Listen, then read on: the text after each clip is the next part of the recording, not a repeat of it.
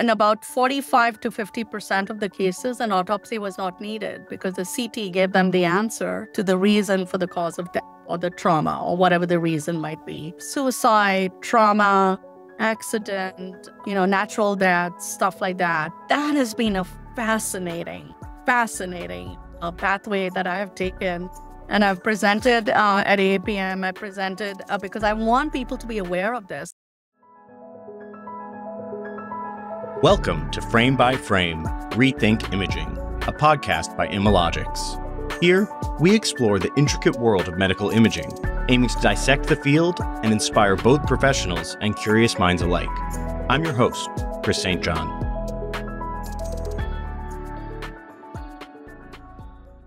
Welcome back to Frame by Frame, Rethink Imaging. I'm your host, Chris St. John. What you're about to hear originally aired at the very end of our episode on the Dose Index Registry. It was part of a much broader conversation with Dr. Kalpana Kanal, but this section on post-mortem CT and the emerging role of forensic imaging struck a chord. We heard back from a lot of you that it was one of the most thought-provoking parts of the episode, and we wanted to give it its own space for those who may have missed it the first time around. After playing such an integral role in DIR's early days, you have since stepped back from the initiative. What kind of led to that decision, and where are you focused now on your research and your professional? I got very fortunate to become a trustee, a Diagnostic Medical Physics Trustee for the American Board of Radiology. And I had to step back from the ACR because it was really difficult to manage both those leadership positions. The ABR trustee role is pretty demanding of time, but it's a very fulfilling role as well. So I've been doing that since 2017. And that's why I stepped back from DIR. I mean, I'm still involved with ACR. We're still trying to write some papers. I'm very much talked to all the leadership there now as well, but I'm not actively involved. Right now, my focus has been, in terms of work, has been on a very interesting new path that not a lot of people in physics are, which is forensic CT. So what that is basically using CT. So you're leveraging technology to determine cause of death or trauma or whatever is going on in a cadaver. So instead of doing an autopsy, if you could have that cadaver or that dead person go through a CT, and you can figure out what is the cause of death, and don't have to cut open the body, that is significant. So I've been working on this for the last 6-7 years. So my chairman, Dr. Dushyant Sahani, when he came to University of Washington, and he was talking about some of his far-thinking ideas and his vision, this whole world of forensic CT totally resonated with me. And I just went with it, and he gave me his blessing to move forward with it over here at University of Washington. So we started working on this, and we have, to today, we have scanned about more than 150 cadavers on our Siemens CT scanner. You can do it on any CT. It's just that our Siemens CT scanner is right one floor over our medical examiner's office. And we have scanned 150, 160 of them. And in about 45 to 50% of the cases, an autopsy was not needed because the CT gave them the answer to the reason for the cause of death or the trauma or whatever the reason might be. And these are cadavers that come, decedents as well, it's called, from suicide, trauma, accident, natural death, stuff like that.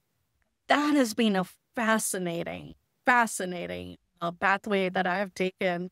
And I've presented at AAPM. I presented because I want people to be aware of this. In America, here in the US, not a lot of sites do this. But outside America, a lot of sites do it. Japan does it. Australia does it. There's England that does it. And why not here? I mean, just imagine the impact on community if you do not have to cut up a cadaver, right? Think about the cultural and emotional sentiments that people have and saying, my relative suffered enough and now you want to cut them open, right? I wouldn't want that for my relative. So I think it's going to have a far-reaching effect. We are publishing on it right now. It's in the process of being published. I've given several talks at physicist meetings to bring awareness. And the main common question I get is, why not, right? Why aren't we doing it more in the US? And I think it is an issue of billing and things like that for anything, because radiologists have to read these images. We work with pathologists on doing this. So we have established this program here. And we did such a great job of convincing our medical examiner colleagues that we helped them buy a CT scanner, which is going to be installed in the medical examiner's office in a couple of months. And then they're going to have every cadaver go through it. For my project, we did selective, right? Because we didn't have the bandwidth. But now imagine the whole new world opens up. The other reason this is great using technology, but from a ME perspective, there's a shortage of forensic pathologists. So there aren't a lot of people available to do autopsies. They're backed up for days. So using technology to help, why not, right? So this is something I have been very interested in for the last 4 or 5 years, and that's what I've been working on to establish a forensic program here at University of Washington. Very, very interesting to me. Can I just ask? I'm so curious. So, I mean, obviously there's different cadavers coming in, and maybe you have clues of like, when it comes to selecting protocols for these cadavers, is it always full body scans? Is it case by case? Like, I'm kind of just curious about how you approach this. We had the same questions when we got started. And I think we have now worked so much in it that it's getting more fine-tuned. The forensic pathologists who order these CTs from the medical examiner's office actually give us guidelines. They say, we are interested in the pelvic area. So can you just run a pelvic CT? Or we are interested in chest, abdomen, pelvis. Or we are interested in the head. So now we are actually moving away from doing whole body. And that's actually good because the scanner, if you're doing whole body, you're heating up the scanner, you're creating tons of images, which no one is necessarily going to look at. Right. How many slices do you have to go through for a full body scan? A lot. So, it also depends what slice thickness you're reading at. So we have now actually worked so well with our program in our medical examiner's office that now they give us guidelines. They say, okay, for this cadaver, say it was a car accident. So it's an MVA. We suspect there's trauma in this area. Can you do a CT here? Or we suspect this is going on. There's a lot of conversation going on between the forensic pathologists and our radiologists. They get some guidance. And so we are now more focused in what we do. And we also actually do conferences every other month, I think it is, or every month. We're kind of like an M&M conference where we are looking at these cases and we're talking. It's so interesting because you're talking, the radiologist talking, hey, here is a finding on the CT. And then the forensic pathologist is putting their gory images with the blood and gore and anatomy, which now you're used to seeing, and you're trying to correlate the two, right? Which is so fantastic. So they learn a lot from our radiologists, and our radiologists learn a lot from the forensic pathologists. What are their needs? What are they looking for? And I would say we are a good example of the success for someone who's trying to establish the program.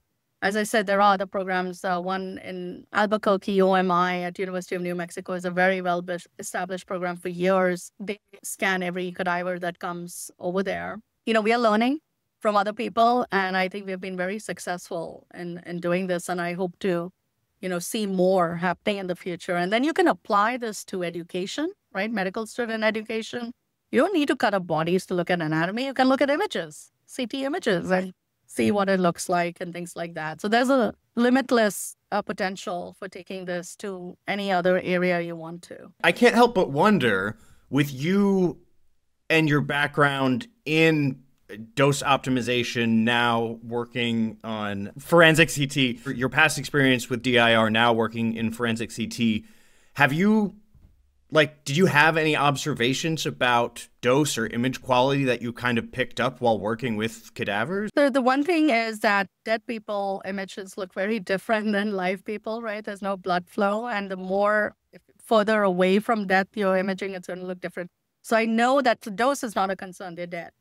Right? Yeah, so you're not worried about optimizing dose, but at the same time, you're not overexposing them either. We are really focused more on the radiologists and what image quality they want, right? So we really tweaked our protocols because we use automatic tube current modulation, and the radiologists have been happy with it. They haven't told us to tweak anything because, again, it's hard for them anyway to look and relearn what anatomy looks like in a dead person because there's no blood flow and things like that. And that's what they're focused on. They're not focused on dose or anything. So that's not even come up. But we might do some projects with our residents in the near future to look at all the 150 patients we've done so far. What has been the dose? Curious, right? If there was a 300-pounder or a 100-pound patient, what is our range of doses for these cadavers? And is our radiologists who are reading these are so far seem to be okay with image quality. They haven't told us to increase the dose. It's a different question. The focus is more on, are we finding what we need to find with the physiological changes in cadavers because they're not alive, more than worrying about dose. So the focus is a little different. Yeah, I wasn't thinking that you were focused on dose, but I was just curious about, what your approach was when it came to image quality. Yeah, we took the same clinical protocol and we're using this. We probably tweaked up our dose a little bit because we were not worried about harming anyone. So maybe 10, 20%, which is not significant. So we really haven't deep dived, if you will, into the dose aspect of these 150 or so we have done so far. But that is something we're starting to look at now that our program is getting a little bit more established. We can now start looking at research projects along all these data that we have. That is way more interesting. I mean, not that it wouldn't be interesting, but you had me just like sucked in for a minute. Yeah, it's been the response I've received at any audience. I've presented this to physicists. I've presented this to technologists. Our paper is getting published in JCAT. It should be coming out soon. I have had that response. This is so interesting. Why don't we do it? Well, yeah, why don't we do it, right, in the U.S.? So it's a question of billing and time and the radiologists getting compensated to read these images. Yeah, absolutely. But someone performing an autopsy, there's billing and stuff involved in all of that as well. But yeah, no, it's fascinating to hear. And it just makes so much sense. Totally. That's what I'd say. That is beyond fascinating. Dr. Kanal, thank you so much for joining us today on Frame by Frame. It's been an absolute pleasure having you. Thank you so much, Chris. That was a lot of fun. Good. I didn't even realize that we have a formal podcast going on here. It was like a conversation, so I really enjoyed it. Thank you very much. Welcome to Frame by Frame, Rethink Imaging, a podcast by Imalogics. Here, we explore the intricate world of medical imaging, aiming to dissect the field and inspire both professionals and curious minds alike. I'm your host, Chris St. John.